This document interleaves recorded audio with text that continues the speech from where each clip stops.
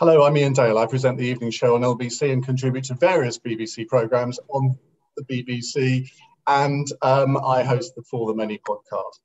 Now, this is the latest in a series of online debates sparked by the publication. The book Is the BBC in Peril? Does it deserve to be? Published in April and edited by John Mair and Tom Bradshaw, in which I have written an essay. Now, there's an incentive to buy it. Now, the BBC began the year facing a government which made little secret that it wanted to reform the BBC and its method of funding. As is usual with governments of any colour, there were constant battles with the News and Current Affairs Department over accusations of bias and programme formats, resulting in various programmes being boycotted by government ministers. Now, these boycotts also extended to other broadcasters. The government won an election on a manifesto which said it would decriminalise licence fee evasion. The BBC faces huge financial costs over free TV for almost 4 million over 75s. But this commitment has resulted in massive cuts, not least in the News and Current Affairs departments, including 450 possible job losses. But come coronavirus, the broadcasting changed as much as the real world. Suddenly, the BBC was at the forefront as government ministers daily subject themselves to interviews. Local radio plays an increasingly vital part in serving local communities. Trust in BBC News remains higher than other broadcasters, yet still languishes below 50%, according to recent polls. The BBC has adapted its daily programmes, covering education at home, fitness sessions, entertainment for small children, and easy-to-cook recipes online. Haven't availed myself of that one yet. Now, alongside public service announcements, it ran a controversial panorama which sought to expose government failings over pandemic planning, but which drew heavy criticism for only interviewing NHS and scientific representatives who had a background of left-wing activism. The corporation was unapologetic in the face of fierce criticism of lack of impartiality from the government and right-of-centre Commentator.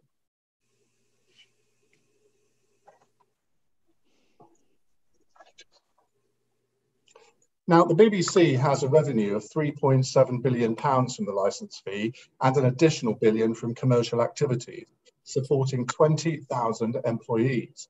The weekly reach among over 55s is 92%.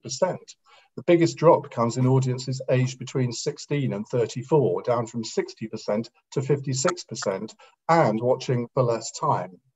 iPlayer requests rose to 3.6 billion, but there's increasing competition from internet-delivered television. Netflix subscriptions have increased 10% globally in the last quarter, and Disney Plus has hit 55 million subscribers worldwide in under 6 months. In the first 3 weeks of lockdown, the BBC saw viewer numbers increase by 23%, with more than a third of all television viewing on the corporation's platforms. My name is Fiona Chesterton and I have an interest to declare. I worked in public service broadcasting as a producer, news editor and commissioning editor for all of my career, mainly at the BBC and Channel 4. I'd now describe myself as a critical friend of both. So after sending congratulations to the new DG, this is what I'd urge on him or her. Firstly, get on the front foot, preferably in running shoes. Do not be lulled into a false sense of security by what seems to be the BBC's renewed central place in the life of a nation at war. I suggest that despite appearances, nothing has changed, as the late, not very lamented Mrs. May used to say. Nothing has changed in terms of the strategic challenges facing the BBC. I'll not list them all, but here are a few. 1, loss of trust by a significant but persistent minority of the population in the impartiality of the BBC's journalism. Note the response by them and by the government to the recent panorama on PPE.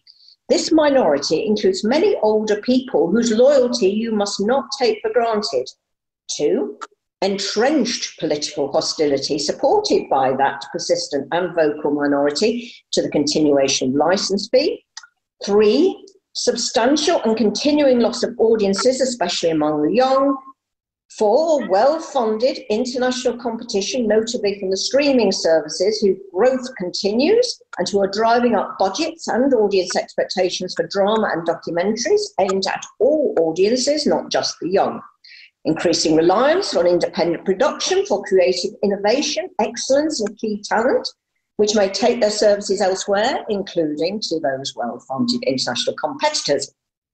An urgent need to broaden and grow the BBC's revenue base to sustain its journalism and non-news programming after years of cuts. So I hope you have a plan you can get out and sell, not so much to the usual suspects, the politicians, the policy wonks, and those who may still be called the opinion formers, in other words, the metropolitan elite. It's vital, I would suggest, to communicate directly to the licence fee payers and win back trust and loyalty. Get out there. I'd suggest your plan should include a bold gesture to recognise that one thing has changed because of coronavirus. Millions of those licence fee payers will be significantly poorer in the coming few years. Paying for their entertainment and information is going to come lower in the priority list than paying the rent and putting food on the table. How about offering to freeze the licence fee for 3 years, cut executive pay by, say, 10%, and start to build the future with a subscription channel aimed at the international as well as domestic audience, with first view premiere drama and documentaries called perhaps BBC Premiere. This might include some material that might have gone on to BBC 4, which I see your predecessor might be minded to close. I'd pay £10, perhaps as much as £20 a month for that. And I bet a lot of other people would too.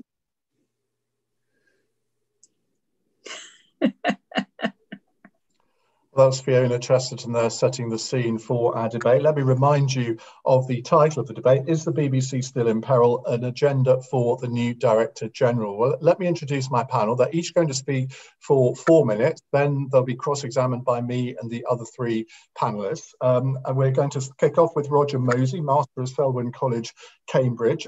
He was head of BBC Television News and controller of 5 Live. Edwina Currie, former Conservative MP and Health Minister, and also used to be a presenter on Radio 5 Live. Mark Damazer, Master at St Peter's College, Oxford. I don't know if it's obligatory to become a Master of a college after you leave the BBC, but Mark was also, of course, controller of Radio 4 for many years. Liam Halligan, an economist, former economics editor at Channel 4 News, my co-panellist on CNN Talk, and also now a columnist for the Sunday Telegraph. Well, Roger Mosey is going to start, 4 minutes, and then we'll have some questions to Roger. So kick us off, Roger. Well, the question is the BBC in peril? And the clear answer is yes, it is. And I agree with a lot of what Fiona said. And that's partly because of the way the media landscape has changed with such intense competition from the global giants to Bert in a shed with a laptop. It's partly because of the financial crisis, which will make the BBC's position even shakier. And clearly it has a government which is not particularly sympathetic. But I am completely convinced that Britain, and indeed the wider world, need the BBC more than ever. And public service broadcasting is at the heart of keeping our country informed and cohesive. Now, I say this as someone who's sometimes been critical of the BBC, and there have been times when neither Mark Damazer nor I have been the favourites of the corporate press office. So I think I should put 2 things on the table from the start. The first is the BBC has not always got it right strategically in recent years. Just 2 examples. It shouldn't have done the licence fee deal it did in 2015, and it shouldn't have got rid of BBC 3 as a TV channel because that made its problem with younger audiences worse. It also sometimes hasn't been strong enough editorially. I thought, for instance, it had rather a poor Brexit and a mediocre election campaign in 2019, and it does sometimes fall into the traps laid by the Westminster metropolitan bubble. But I say that not because, as some here today do, because I want to get rid of the BBC, but because I want it to be better. I want it to be vigorous and strong and dynamic and challenging, and I hope that's top of the agenda for the new DG. And as Iain said, in these terrible circumstances of the health emergency, the BBC has proven its worth in recent months. And what I and many others talked about at the time was the need for the corporation to rediscover old-time religion. What we mean is the kind of unambiguous public service broadcasting that it's been doing during the coronavirus crisis. And let me just reinforce some of those mentioned by Iain, but they've all happened because of the BBC and not because of some sort of magic fairy dust that makes it happen. The BBC has been the place where audiences, including younger people, came for news and information. And in pretty much all the surveys and research I've seen, the trust levels remain impressively high. And lack of trust is inevitable in an age of social media. And actually, I sometimes think the BBC should pay less rather than more attention to its critics on Twitter. It was interesting, for instance, that before this crisis, some politicians were saying that Netflix could meet the nation's need for quality content, and there haven't been that many sightings of Netflix news reporters covering coronavirus. The VE Day coverage, brilliant, I thought.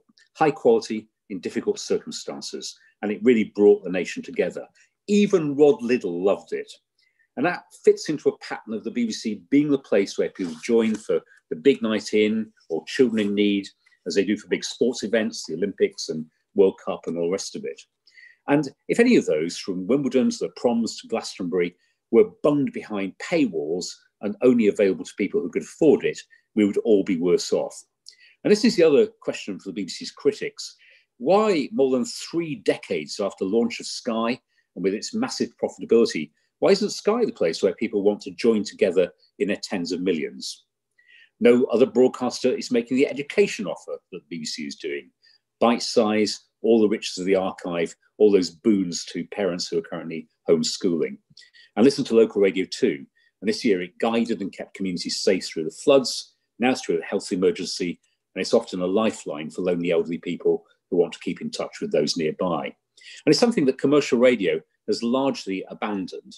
And breakfast shows on commercial radio, often produced in one city and broadcast to another, or the Heart Network just being whacked around the country with just a few local ads in it. So there is immense strength and vitality left in public service broadcasting and in the BBC. But I do accept, just coming towards winding up, it does need to change. The country, the public, the BBC need to decide what size it should be, what services it should provide. The licence fee has often been the least worst way of funding the BBC, but I accept it may be archaic. There may be other ways the BBC should be funded. And I think the BBC needs new editorial energy and a fresh vision of what it can do. So change, certainly, but if the BBC was shoved to the margins, we would all be very much poorer. Let me kick off with the question, Roger. If you were the incoming DG, what would be the most urgent thing in your in tray? What would you want to get to grips with on day one? I think you need to get to grips with the government about the size and shape and financing of the BBC. And it has very generously at the moment forgone the over 75 licence fees during the coronavirus crisis, but I gather it's costing about £40 million a month. And the pressure on BBC services is going to become immense. So I think the question of what size do you want the BBC to do and what services should it provide is essential. And my own view is that the NHS parallel is coming through during this crisis.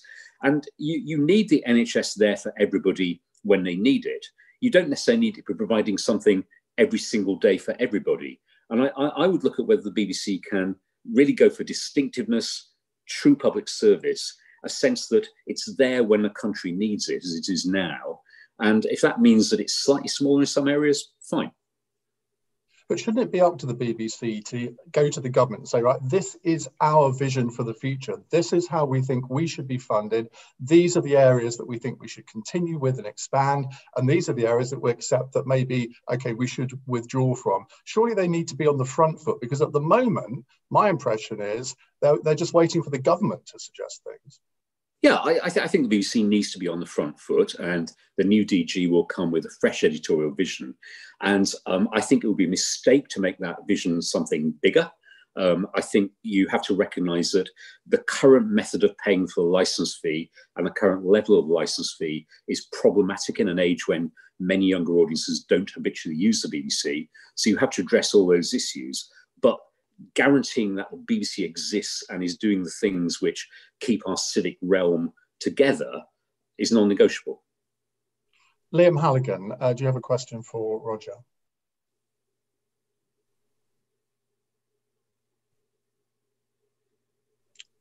Can someone unmute Liam?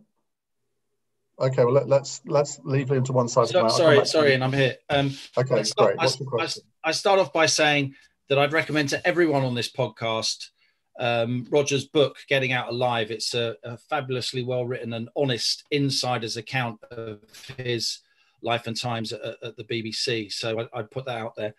I'd ask Roger, how did you feel watching the BBC's coverage during not so much the Brexit referendum, where, as I'll say, I think the BBC did relatively well, but during this sort of period of parliamentary shenanigans, if you like, when John Bercow was ruling the roost? Well, I think there are problems in all political reporting in the UK, and I think the Westminster bubble loves focusing on who's up, who's down, and what the process questions are. And often you lose that long-term sense of what are the policies that are right for the country. And I would say that there was too little attention paid at times to the things really happening in the country. You can get wrapped up in this London world in which you don't really recognise what's happening in Sunderland. And equally, you have to recognise that the decisions being taken, those parliamentary processes, are actually about our long-term security and prosperity. I don't think that was always connected. It was too much within the chamber of the House of Commons and the people just outside it. Do you think it was just normal Westminster bubble behaviour, though, or do you think it was a particularly noteworthy period in terms of the BBC's coverage of a national event? Well, I don't think the BBC was any worse than anybody else. I mean, my criticism in a way of the BBC at the time was it was like everyone pays for other broadcasters. Everyone pays. Well, that's right. It was like everybody else, and I think it should have been better. So I am critical of aspects of the political coverage in recent years, and I think Mark probably is too. But really, fixing that is something which you can do. I think the BBC could fix its politics coverage relatively simply, and in that case, the case for the BBC remains strong. So as I say, I don't want to destroy the BBC. I want it to be stronger and better. Okay, Liam, thank you very much. I should, as a declaration of interest, say that I've published 3 of our contributors today. I'll leave everyone to guess which one I haven't published. Edwina Currie, would you like to ask Roger a question? There we go. I'm not sure about asking Roger a question. Let me just ask you to extemporise a little bit further. You pointed out that the VE Day coverage was excellent, right? Now, why do you think it was excellent? What do you think it was about that made it such a compelling piece of viewing? And of course, the other side of that is, why on earth isn't there more like that? Well, it was brilliantly produced. It's also those times when the BBC speaks for the nation, and that's what a public service broadcaster should aspire to do. It's harder to do on the Brexit debate because you're speaking for a very divided nation, whereas on VE Day, the mix of generations and the history and the current celebrations, it's a less controversial area to cover. But I thought the standard of production and reporting was extraordinarily high. And again, I think only the BBC could have done that. Right. Mark, I'm not going to ask you to ask your former colleague a question, because for each one, I'm going to ask the 2 opponents to quiz them. But Edwina, would you like to regale us with your thoughts on the future of the BBC? Do you think it's in peril? No, I don't think the BBC is in peril, but my advice to the new Director General, whoever she is, would be to think long and hard about how to go forward.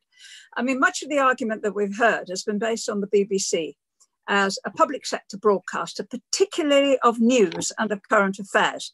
Actually, most of the coverage of the BBC is entertainment.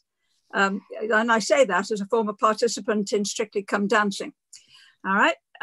You call that entertainment?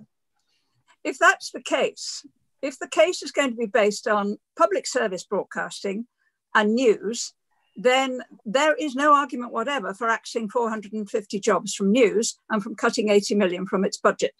That should go from somewhere else. I don't care where, but if that matters, it's a very significant part of what the BBC is all about. There are lots of other news services. Some of them have shown themselves to be very nimble and effective right through this crisis and more recently. On radio, LBC has changed dramatically in recent years. I'm not just saying that because of you, Iain, and Sky as well. And bear in mind that Sky in this household costs us more every month than the entire license fee, and we willingly pay it. Their coverage is exceptional, and we can thereby access many things that we want to see. So we've also got to bear in mind that the newspapers are also adapting, and much of the best news and comments comes from newspapers online, like the Telegraph and many others. Plus, if you really want to maintain this line, I would say to the new DG, then the BBC needs to do a serious critique of its work in news. Let me just give you several examples. First of all, the coverage of business is dire. You know, it's almost as if the only thing that matters is people who are in the public sector.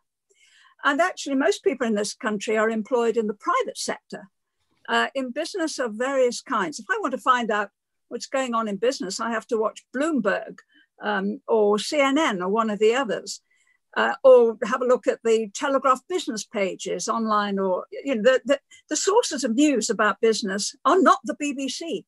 It's virtually non-existent. And when it is done, it's done in a twee, slightly, oh, in the factory, oh, look, biscuits. And you think, for God's sake, this is ridiculous in a modern world. And it helps to fuel the idea that actually business doesn't matter and profits don't matter. And it's only taxpayers that are paying for things. All right, that's one. A second bit of coverage that you need to improve is older people. You know what? There's 9 million people aged 70 or over, as the nation now realise, 15 million retired people. Your coverage of us is awful. You only ever see older people on TV when we're decrepit, or we're in hospital, or we're in a care home. You never, ever see on the BBC the wonderful things that we all get up to. ITV did this better with Last Tango in Halifax. And, somewhere along the line, you're missing out millions and millions and millions of people, including those who are watching you. The third thing is, Brexit. Look, I accept that Brexit was a very divisive debate, but there was a large chunk of that debate that was not on the BBC. And living where I do in the north of England, you heard it all the time.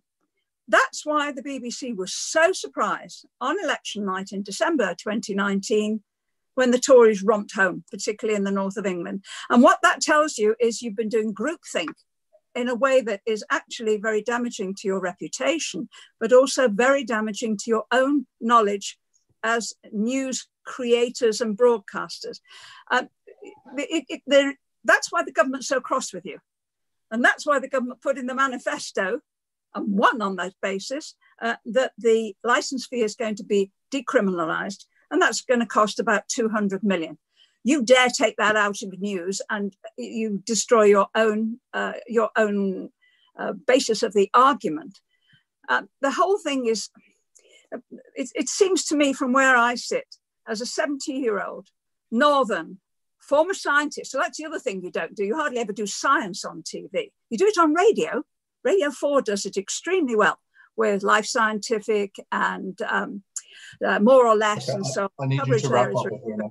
Yeah, but as a 73-year-old northern former scientist, economist, and a now convinced Brexiteer, I am sick of being sneered at by the BBC. You want my money, you're going to have to justify it, and that means a change in the way that you approach it, and the way that you seek to broadcast to people like me, and the way you seek to report the nation as a whole. Okay, Edwina, thank you for that. I'll come to Mark Damazer for a question in just a moment, but you talked about the fact that we all willingly pay whatever it is for our Sky subscriptions. I think with my Sky Sports, it's like about £89 a month, something like that, way, way, way above what we pay for the BBC. Now, we can all afford to pay for the BBC, and no doubt we all would if it was subscription. But what about those people who just wouldn't? The fact that the BBC would then surely not be the nation's national broadcaster anymore, because there would be quite a few million people who just wouldn't bother. So, I mean, in the end, you have to say so. There is no absolute guarantee that the BBC can continue in the way that it has done. It's about to, in another couple of years, it'll celebrate its 100th birthday. The next 100 years are bound to be very, very different. And that's coming up on you without you realizing. Somewhere along the line, you have to adapt to the fact that increasingly people are going to be getting their broadcasting from something like this.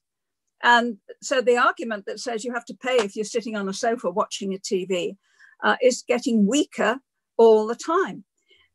These issues have affected retailing. They affect a whole host of other aspects of national life. The BBC has no God-given right to exist. It has to justify itself, and it has to adapt. Right, let's bring in Mark Damazer for a question. Mark, go ahead.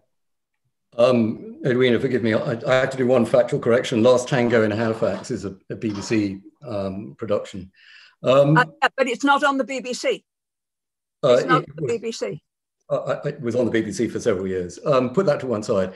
Do you think that your former constituents who pay for the BBC would want the BBC to do comedy programmes?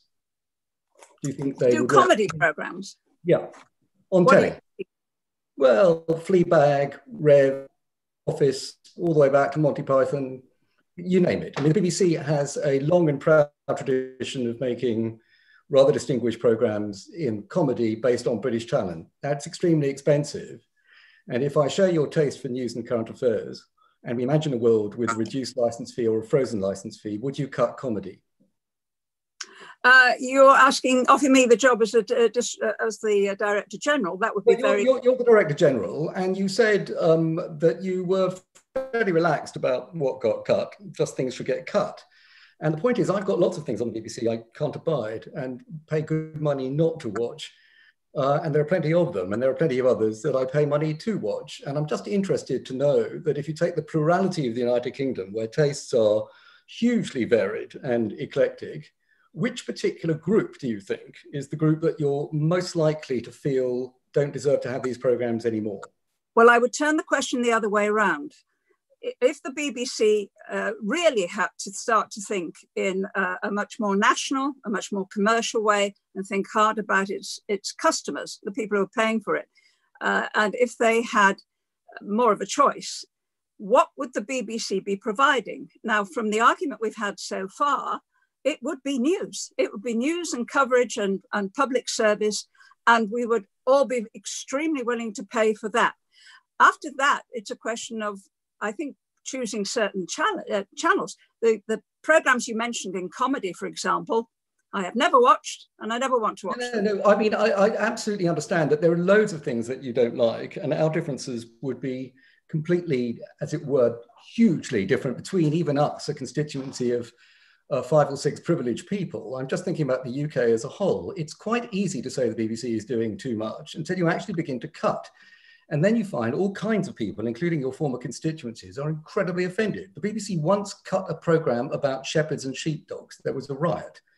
Every time the BBC tries to cut something, Six Music, a rather distinguished Director General, thought, let's get rid of Six Music, small channel, who cares?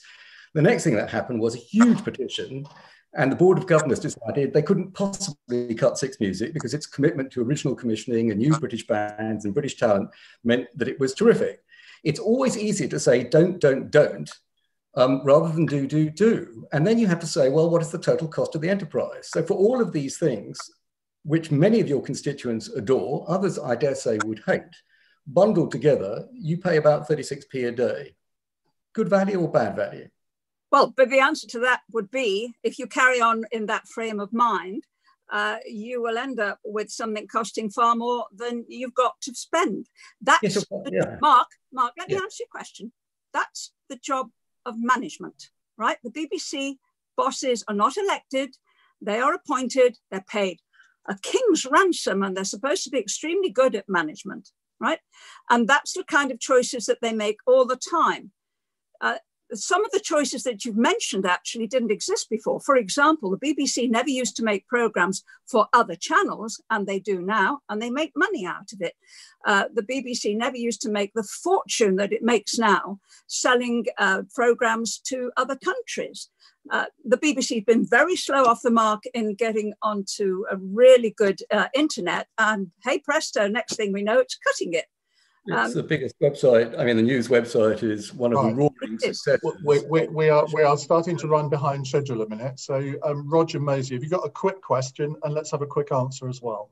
It's a quick observation, really. I'd add to the list. I very, very much believe in the BBC doing drama. And I think if you're watching Normal People at the moment, it's extraordinary, and something which I really don't think that kind of piece would sit very easily on any other channel, any other broadcaster. So I would support Mark in comedy being important, but drama very important, especially in cutting through as Britain's creativity in the wider world. Yes, by all means, but then there are other ways of doing that as well. I'm not saying that there should be only news, but I'm answering Mark's point that if you try and cut anything, somebody objects. And that's what management's for. Management's going to have to decide. It needs to look to the future. It needs to think about who it wants to attract and why and how. It is actually possible to survive solely on subscriptions. It is possible to survive on a mixture of subscriptions, a license fee decriminalised, selling a lot more services abroad, which can be used with adverts, and exporting business. But it needs to have a business mind in there.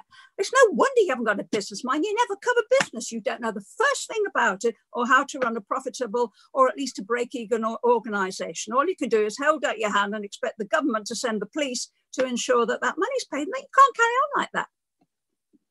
Right, can we carry on like that? Mark Damazer, how would you answer the question, is the BBC in peril? The BBC is always in peril. It's probably more in peril now than it looks because of COVID, and it's probably more in peril than it's been for most of its distinguished history. And it's partly technology and consumer behaviour, and it's partly politics and political pressure, and it's partly competition. I'm a passionate, indeed religious believer in the BBC, but several things can be true at the same time. One is that the BBC is less powerful than it used to be. Two, it will continue to be less powerful than it used to be. And three, nevertheless, it constitutes a fantastic bargain. And it's one of the best things about British public life. It's not to be confused with the NHS. It's nowhere near as important as the NHS. It wasn't pre-COVID and it won't be after COVID. But nevertheless, it's one of those aspects of the public realm that functions remarkably well. And I don't want to rest my case for the defence on its performance during COVID, which Roger and Iain, you generously remarked on in the front.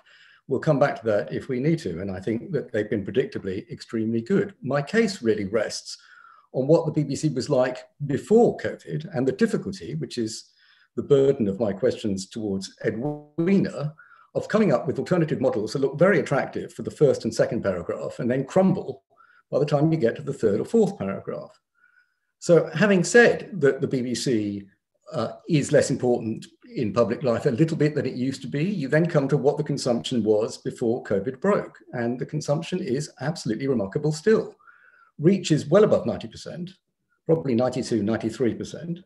And what is the average consumption of all of these people who grumble about the BBC because they own it, and who feel tetchy about BBC when it lets them down, and who protest about the BBC when it doesn't do the programmes they want? What is their average consumption? 18 hours, this is before COVID, 18 hours per adult per week, which doesn't account for the people who are watching BBC children's programmes. Point, they're not like other children's programmes because they don't rely on animated cartoons. So what is the BBC? It's an amalgam of history and talent and distribution mechanisms designed to appeal to all audiences with programmes that give everybody at least something of quality. Does it always succeed? Certainly not. Does it sometimes fail ingloriously? Certainly yes. Does it broadly hit the mark? Yes. If you look at the range of activities that the BBC is involved in, still extremely large: music commissioning, drama, comedy, regions, nations, news, current affairs, religion, science, and on and on and on it goes, all based on the notion of British culture and British talent, and a British culture, incidentally, that is broadly defined and internationalist in outlook. And it is very, very hard to replicate. I'm sure the nation would continue as it were to exist, and the world would spin on its axis if the BBC didn't exist. But for the princely sum of £3 and a bit a week, you get all of this bundled up together, and you start smashing it apart, and you'll find that it becomes instantly more expensive, because the bundle of things that Edwina would want to pay for, or Iain, you would want to pay for, or Liam would want to pay for in one household If you start having to pay for them separately and a little bit of license for the market failure stuff, Radio 3 and Radio 4 and News and Current Affairs, it will very, very rapidly become a much more extensive proposition than it is now. And I conclude with this thought: there is something absolutely noble about the idea of public service broadcasting that foregrounds the notion of a citizen as opposed to a consumer, that we all own it, that we can all grumble about it, and that we can all sometimes absolutely feel that it is doing an atrocious job. And why do we feel that so passionately? Because it's ours, and because it's not the state's, and because it's not the government's. And why does it continue to work? Because it's got a huge number of talented people who still believe in it and make programs for its many audiences, imperfectly as it might, and because it hangs on to a notion of quality and does it for an incredible bargain. We haven't talked a lot about radio in this discussion so far. We all have a mutual love of radio. And radio listeners are very conservative beasts, and with a small c. They do not like change.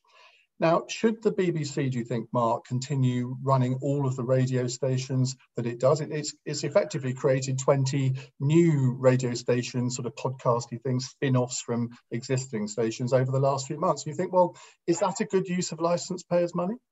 I mean, radio is incredibly cheap. And the cost per listener hour of even the most recherche radio you can find, as it were, Radio 3, love it as I do, is still absolutely peanuts compared to television.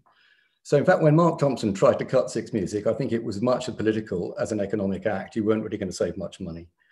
There was a point when I was doing Radio 4 and was in touch with the radio industry more than I am now, where the BBC was extremely anxious about its muscle power vis-a-vis commercial radio. And commercial radio appeared to be in the doldrums, open brackets, because they had invested so chronically little in programming over the previous 20 years.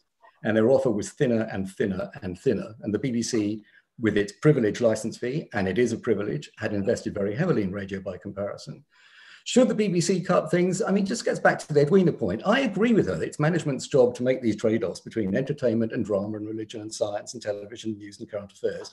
And they shouldn't hide from it. What I was suggesting was it's a damn sight more difficult because there are so many people who still hold on to the idea that the BBC provides them with programming they really adore in all of these different genres, and not just the market failure ones, and not just news and current affairs. So the answer, Iain, is that I would be open to it if there were radio stations which looked as if they didn't have much of a future and much of an audience, but it doesn't save you any money, or too little in the larger scheme of things. I've been asked to ask you all to speak a little bit more loudly, which for people in broadcasting shouldn't be too much of a problem. Liam, you've got a loud voice. Ask Mark your loud question. Me, Iain? Yes. Thank you.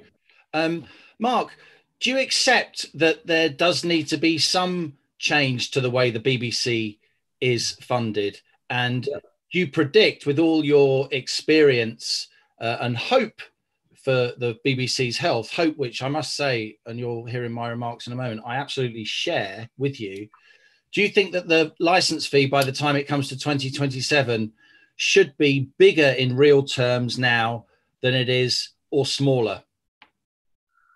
So I don't think a licence fee. I think there are other ways of funding, and I think the licence fee is problematic. We can go into the reasons why. There are other public service broadcasters in Europe who find different ways of getting a revenue and income related to taxation. So I'm still in favour of everybody paying for it broadly, because I think it's the universality that gives you the range, the breadth and the quality and so on and so forth. But I wouldn't go for a licence fee. Now, what should it be? Now we come back to the idea that, Iain, you've all floated, which is what would the subscription model look like and what would other revenue streams look like? So if I were the incoming Director General, would I have the cleverest people that I can find trying to work on what other revenue streams would look like? Absolutely. What kind of partnerships could the BBC form that wouldn't contaminate its editorial integrity or its notion of making programs based on British talent for British audience for that equivalent of a licence fee? I would certainly be looking at that. Subscription is remarkably hard. You start taking something away from people who are only paying £3.50 a week and start asking to pay a premium. I could afford it, Fiona could afford it, you could all afford it, but some of your constituents in Edwina's case will go up the wall. So it's very difficult. However, to get to Liam's question, I acknowledge that it will be very hard to have a real terms increase in whatever the mechanism is. I would probably think that getting it flat in real terms is a result, and then adding to the revenue by using other revenue streams. Thank you. Edwina. Yes, well, in fact, that's the direction the BBC has been going in, isn't it, Mark, now for some time? That's how the thinking is. Are you not making an assumption, however, that there has to be one BBC? I mean, if you look at something like Sky, there are lots of packages. Iain pays an awful lot less for his Sky than we do, because my husband insists on having every single sports channel that there is. Not that he watches them very much. And we have broadband and we have all the rest of that as well. What the commercial operators have figured out is that you can offer choices and that people will put together packages to suit them. So the basic package might well be the public service broadcasting part. But there's nothing public service broadcasting about Strictly Come Dancing. Do you see what I'm getting at? And the people will put choices that suit them. Yeah, so I mean, Edwina, briefly, because your model is a popular one and clearly is going to have to be considered. I don't agree with it, but I'll consider it in a minute. I just want to say one thing, because I haven't had the chance to. My defense of the BBC and my religious belief in it is not based on the fact that everybody is inferior and it's the only thing that counts. And I think Sky News over decades has done an extremely good job, as LBC does now. Look, I think the point is this: you get a household with various tastes, never mind about a constituency or a nation. And you've got somebody in the household who really wants children's programs, both the children and the people looking after the children. You've got somebody else in the house who really wants the BBC's news and current affairs. You've got somebody else who really likes Match of the Day, and you have somebody else who really likes Radio 2. That would be a kind of conventional house. But across Britain, there would be 40 million variants of that. And then you start charging for each of those things individually. And lo and behold, I don't find anything offensive about the idea of doing it. But I think empirically, overwhelmingly likely that it ends up being considerably more expensive and people lose things that they really, really value because they can no longer afford it.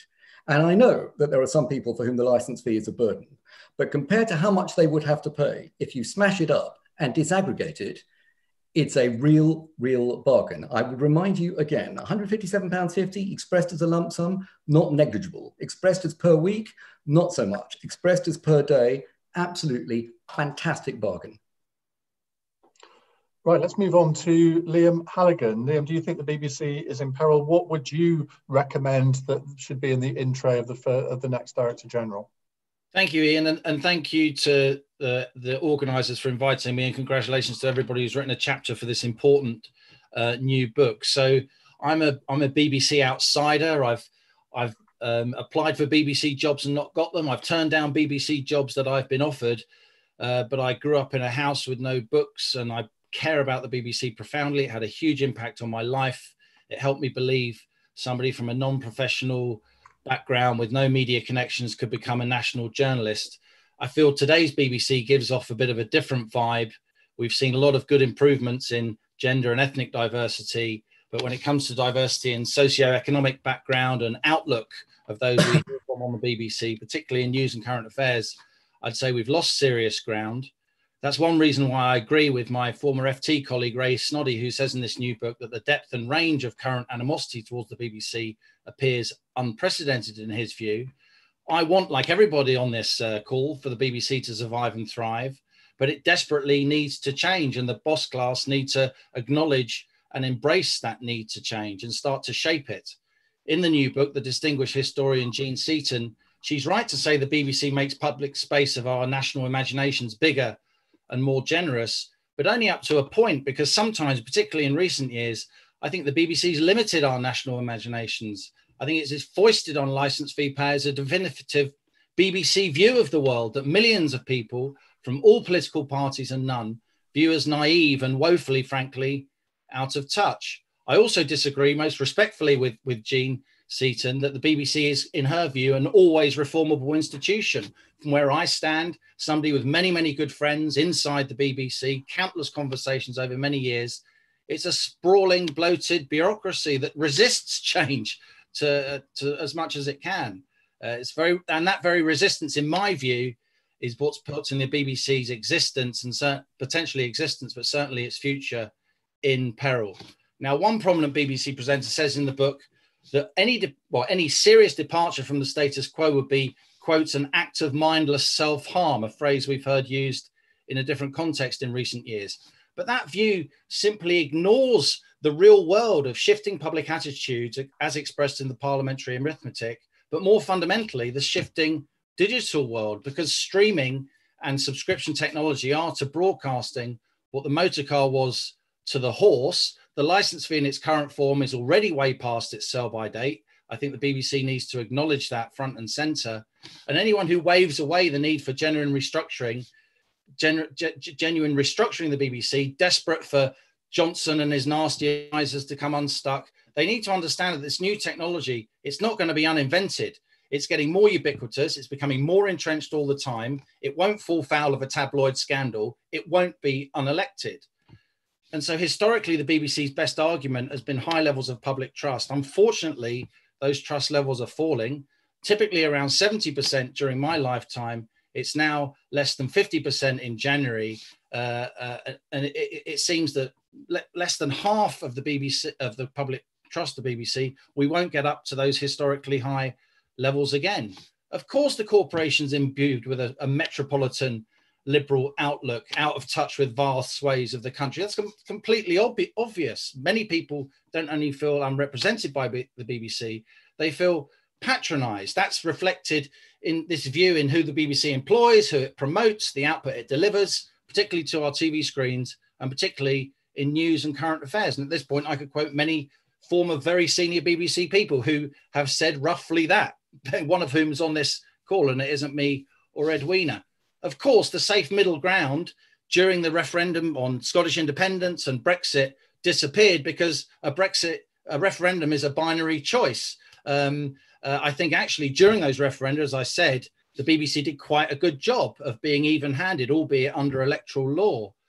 But I think after 2016, when much of the political media establishment rallied to reverse the Brexit result, look, the BBC made serious mistakes. It simply didn't understand how outrageous much of the country thought that was, Leavers and Remainers alike, to try and reverse a referendum. And as John Humphrey said, BBC bosses were devastated by the victory of the Leave campaign. I'm not sure the BBC as a whole has ever quite had a real grasp of what was going on in Europe or of what people in this country thought about it, said John, who, of course, famously voted Remain. It's certainly been my overwhelming impression, not just from watching, but also doing a fair bit of BBC punditry since mid-2016, that I've appeared on countless BBC panels, and I've generally been the sole Leave voter out of 4 or 5, almost always, where, you know, I was the person defending a national referendum where the majority was bigger than the population of Birmingham, our second city, and yet I was constantly made to feel, and I can look after myself in a studio, as Iain will tell you, I was constantly made to feel marginalised by presenters, unrepresented, unrepresentative, and extreme. And of course, the Ofcom board rejected countless accusations of anti-Brexit bias, but the Ofcom board is packed with BBC insiders, 9 out of the 12 current Ofcom content board members, and the public gets that, and it's patronising to think. Okay, Liam, I need you to wrap up in a second. Sure. So my view is that this what we've got now is a heady post-Brexit brew of intense paranoia inside the BBC and dangerous political spite within the government. So the unavoidable negotiations that we need to have are starting off in a dangerous place. And cultural and media assets of huge value, which taxpayers have invested in for many years and which are bound up with the identity of this country, are in grave danger, to say nothing of public trust. So honest, cool debate is required. Wise heads needs to prevail. And I'd say, above all, BBC insiders need to seek the help of critical friends, understanding how they appear from the outside to many million. Liam, I need you to finish. Grasping the serious weakness and limitations of some of their in-house views. Thank you. Well, talking of wise heads, let's go to Roger Mosey for the first question to Liam Halligan. Well, even as a Remain voter myself, I do sympathise with what you say about the politics. I just want to know what you said towards the end about the spite within the government. And would you agree that the worst people to reform the BBC now are some of the people currently in government. No, I wouldn't put it like that. I mean, I'd be a lot more politically pragmatic about it. We are where we are. I mean, during the post Brexit political developments, not during the campaign, when I've said on record many times that I thought the BBC did well during the campaign, but afterwards, a lot of senior BBC people on and off screen, they seem to bet the ranch on a second referendum. They seem to lose any sense of even trying to look impartial. And the people that you took on, politicians and campaigners alike, they now hold the levers of power with a majority, and that is the reality. So we should think less about what we think of them. They are there and they have the public's backing for now, and they're not going away for a long time. And the technology that is driving this debate is not going away either. So for that reason, I think, as Fiona Chesterton said at the beginning, I think it was well put.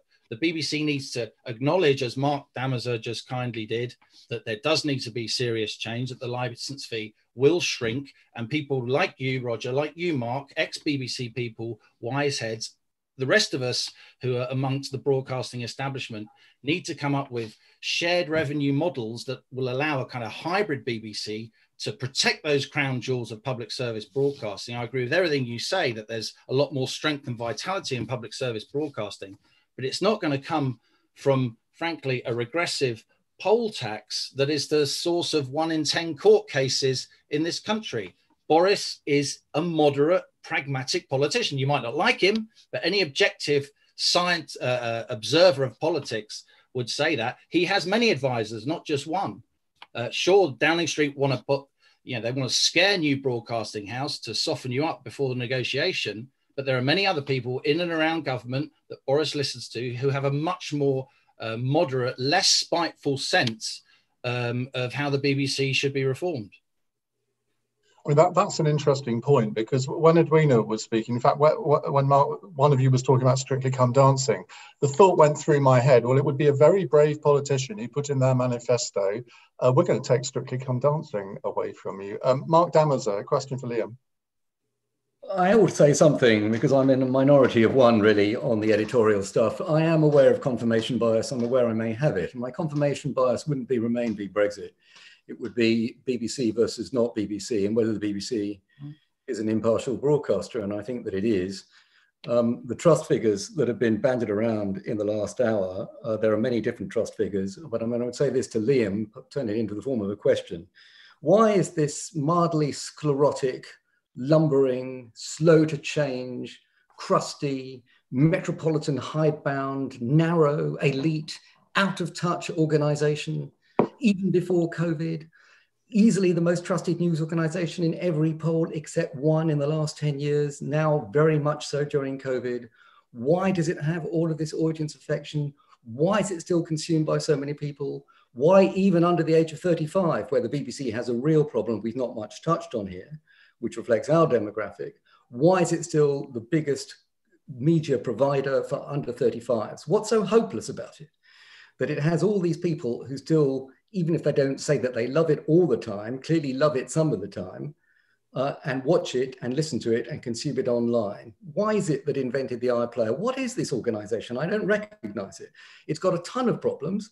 It will need to change. It has changed. The current license fee model is probably no longer sustainable. But all of this is doom, gloom, and not based on empirical evidence.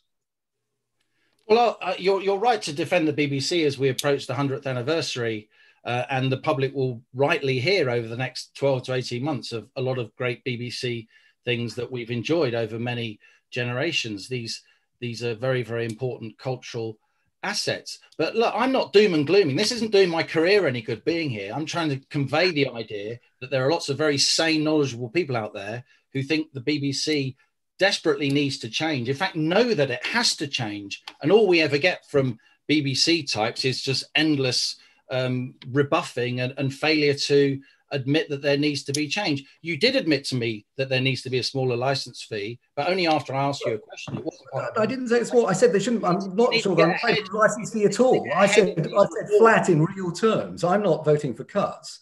Yeah. I also don't buy, as it were, Fiona's thesis that people are bound to want to spend less money on entertainment in the future. They may or they may not. I actually think they'll be going out much less, both for health and safety reasons and also economic reasons. And so what they consume in their home may become more valuable to them, and they may value the BBC more and not less. I think it's great that the BBC is enjoying a wave of publicity, but I think, as Fiona said, I think she's right. You shouldn't think that this is going to reverse. This isn't a new normal. When the nation gets up off its collective sofa and gets a lot busier, then those eyeballs simply won't be captive. So you do need...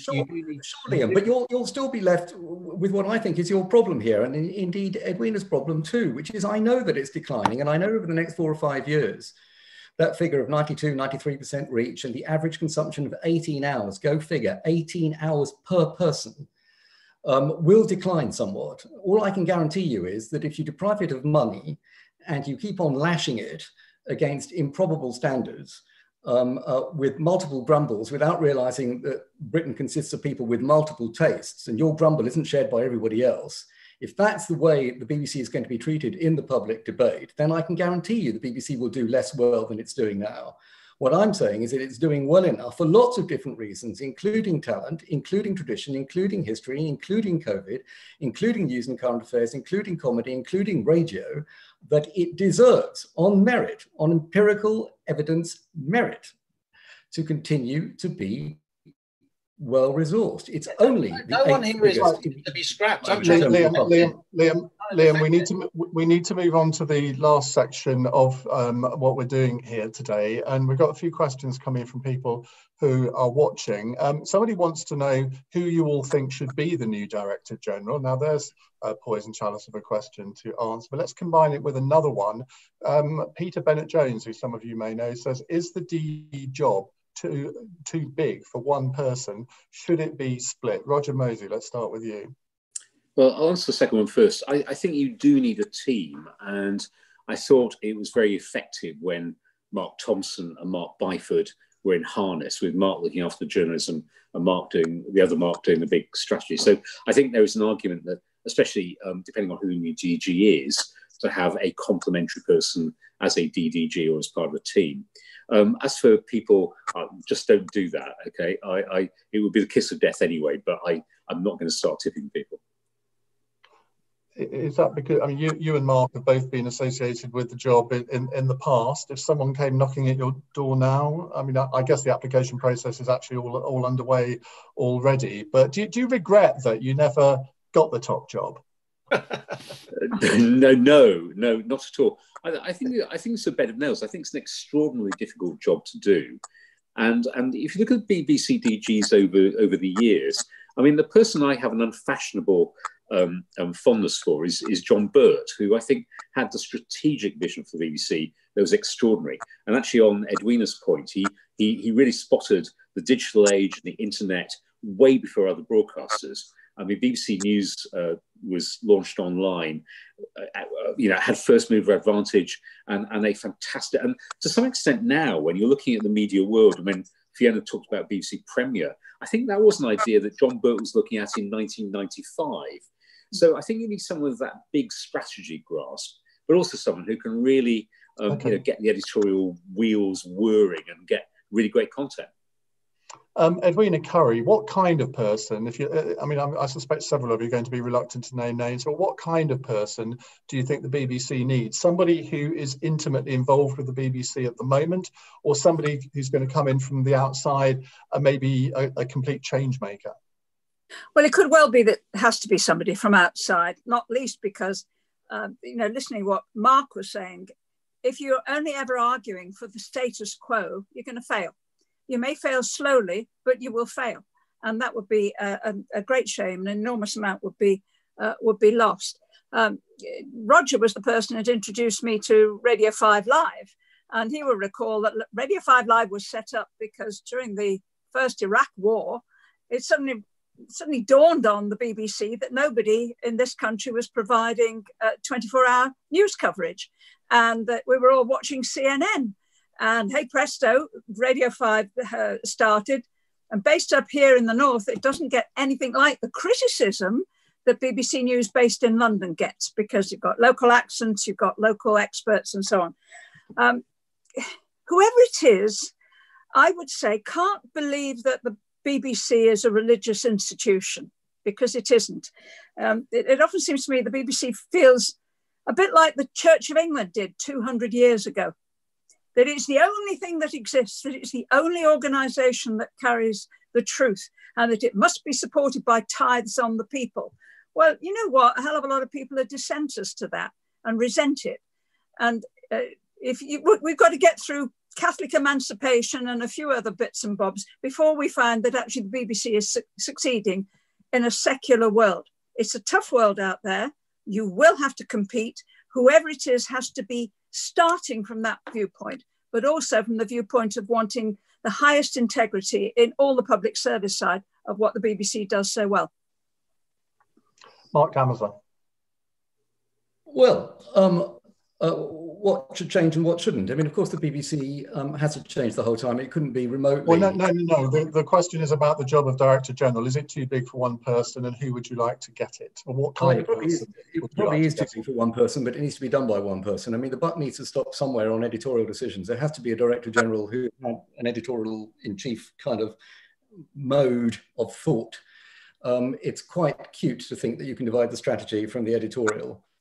And the business of managing the business from the business of making decisions and commissioning, and in fact solving Edwina's first question of the day, which is how do you allocate scarce resources between competing interests, those interests being the audience interests rather than just the producer interests. And for that, you need somebody of real clout and heft. Rather like Roger, you wouldn't remotely tempt me into iniquity by benighting somebody by suggesting a name. It's a very, very tough job. It's a sort of bed of nails, but there are harder jobs in the world than being Director General of the BBC. Many of them are considerably less well paid than being Director General of the BBC. And it is a privilege. I mean, I think you should be paid for it. I'm not thinking it's a charity, but it's a wonderful institution. And to be at the head of it is a wonderful opportunity, which comes with an awful lot of pain. But an awful lot of reward. So the answer is that there will be a very strong field, and I'm sure they'll pick somebody, and I'm sure that somebody will try to live up to the BBC's highest standards. Can I ask if you've applied? You may ask, and I haven't. Liam Halligan, one name occurs to me because everybody's being slightly reluctant to offer somebody who has worked for the BBC but knows about the media. What would you think of a Director General called Andrew Neil? Well, I think he's very widely respected across the country by people of all parties and none as a very forensic interviewer. He's somebody who I've worked with in the past. He gives me a nice puff on the cover of my latest book. I'm not sure, and he also, as well as having... He's a shoo-in then.